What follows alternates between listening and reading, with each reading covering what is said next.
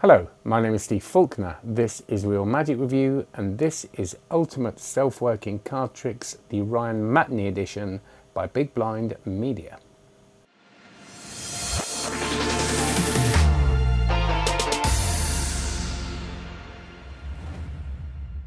So before we start this review, can you like, subscribe, check out cardmagiccourse.com. That'd be lovely. I should have my new sales page up by now, which has more information on it. So have a look at that, cardmagiccourse.com. Loads and loads and loads of stuff on there and new stuff going on every couple of weeks at the moment. So, first of all, I hope you're well. I hope everybody's staying safe. At time of recording, this is around about the 4th of April, so we're all locked down. So I do really hope everybody's well. I mean that sincerely, and thank you for all the support of this channel. It's made a huge difference to me.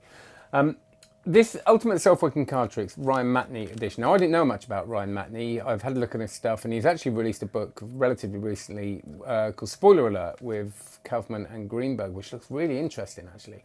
Interesting for me because I've never really looked at self-working card tricks. Not because I'm against them, I just never thought they fitted into what I did as a profession. And in the last couple of years I've got back into magic as a hobby, and now I'm seeing them in slightly different light because of stuff like this.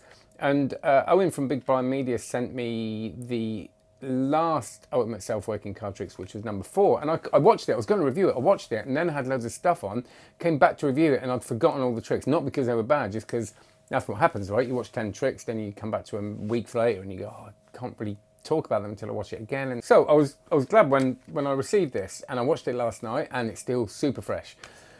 The first thing is to say it's Big Blind Media, so Liam Montier is very good. Montier.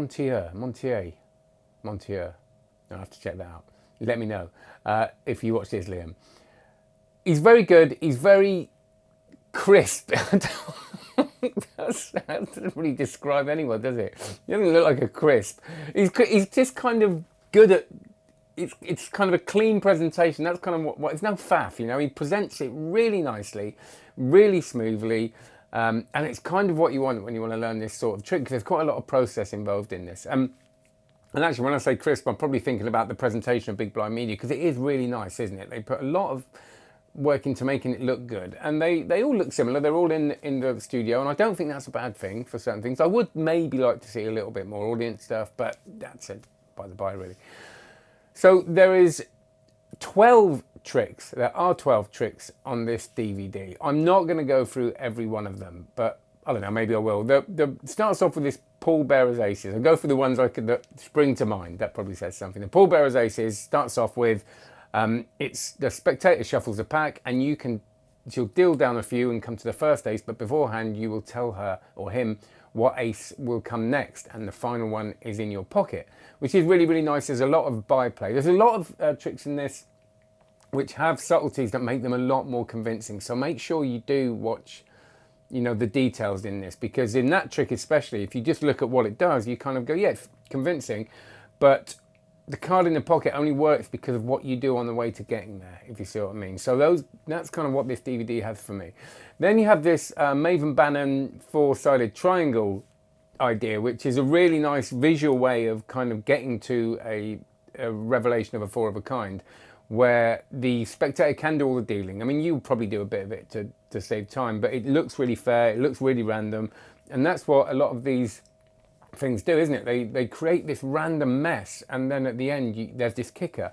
And it reminded me, this did, and a few of the other DVDs on the few of the other tricks on the DVD, of when I saw Danny Ortiz fool the hell out of everybody. He had Matt King next to him, he had all these people. He a couple of years ago at the session just floored everybody, and then it was kind of like a self-working trick, and everybody was just like, I can't believe it, because of the presentation. And that's a really important thing with these kind of tricks.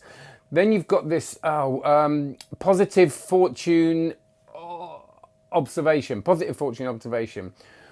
which is for me one of the strongest tricks on the DVD. It does require some setup. You almost have to create your own gaff deck, not create with arts and crafts, just get certain cards.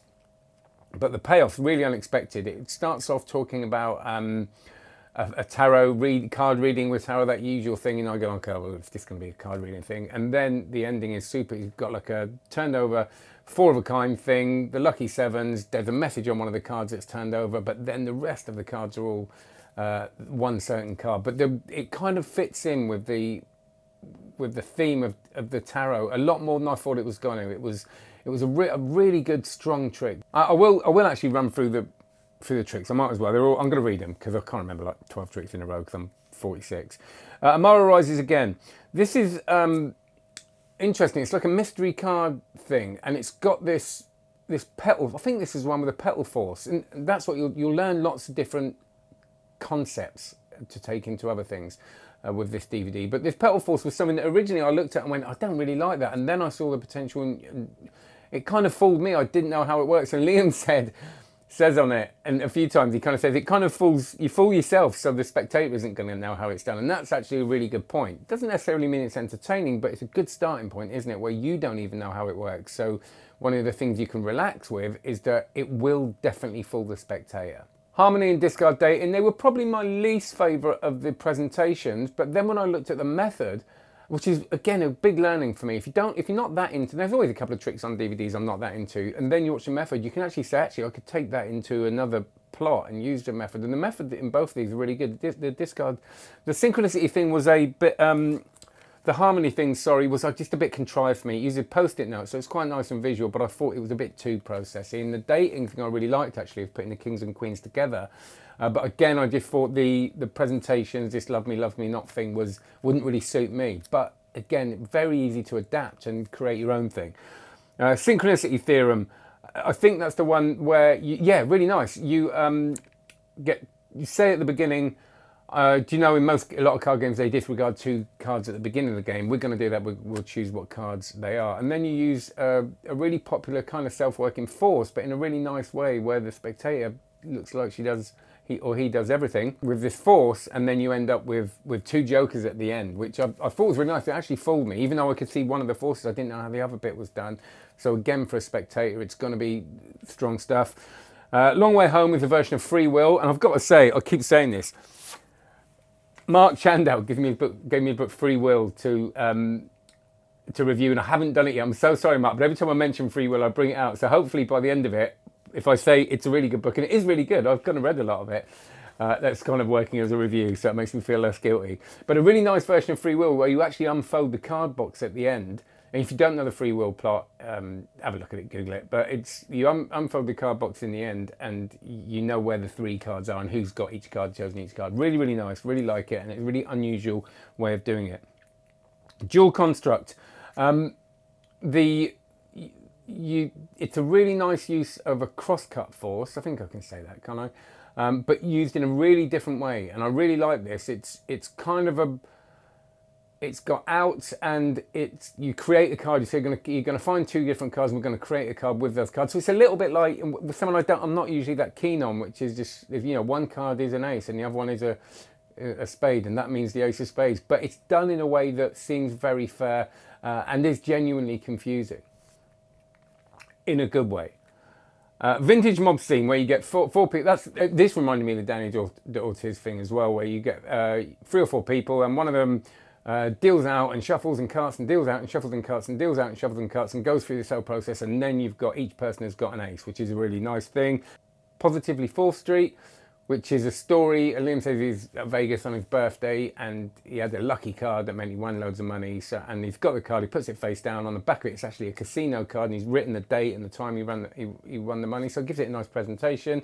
And it's similar to the first trick, the Paul Bearer's Aces, actually, where there's a riffle shuffle.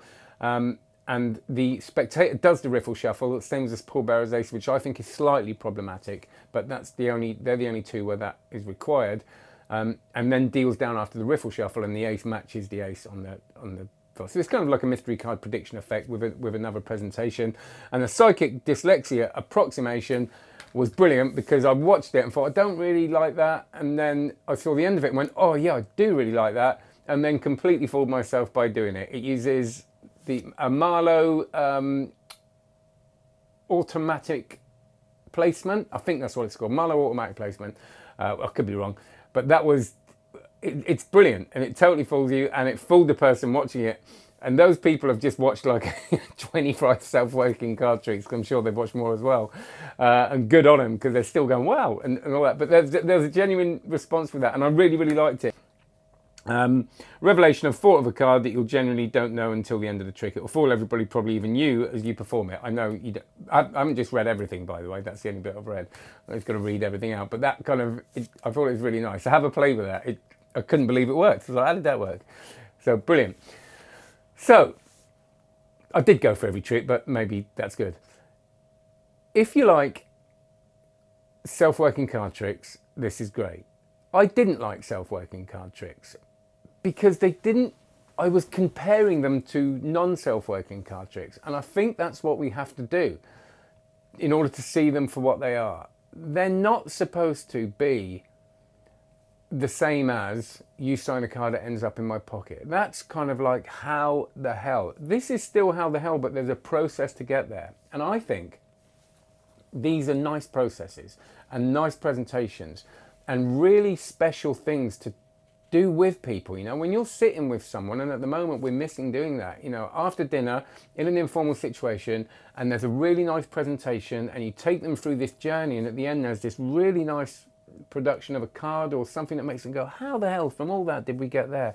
I think it's great. It's a different thing, and I think we've got to treat it differently. No, it's not gonna, you know, completely fry people in the way some things will, but it is gonna make them go, how the hell do you do that? And I really enjoyed that, and that was a really unique experience. And I think we have to start thinking about that. In here there are ideas from Marlowe, from John Bannon, from Max Mavens, from Ryan Schlertz, from Ben O. You know, all these people understand the fact that yes, sleight of hand is brilliant, but there's something nice and valuable in this. And as a hobbyist now, I really enjoy it. I was playing with, and I've put on the course, John Bannon's Origami Poker. And you look at that, and when you look at it, you kind of go, well, why would you deal that out and do that and do that? But if you know that for what it is and you're genuine and authentic about that, it doesn't matter. You're not making it as if it's something else. It's a thing that, and you're acknowledging the fact. You know, you can do it with presentation. You can use the process for what it's for, to give you space to perform. And that's what I like about this kind of thing. It's the things, they're not self-working, because if you just go through the motion, they are going to be boring.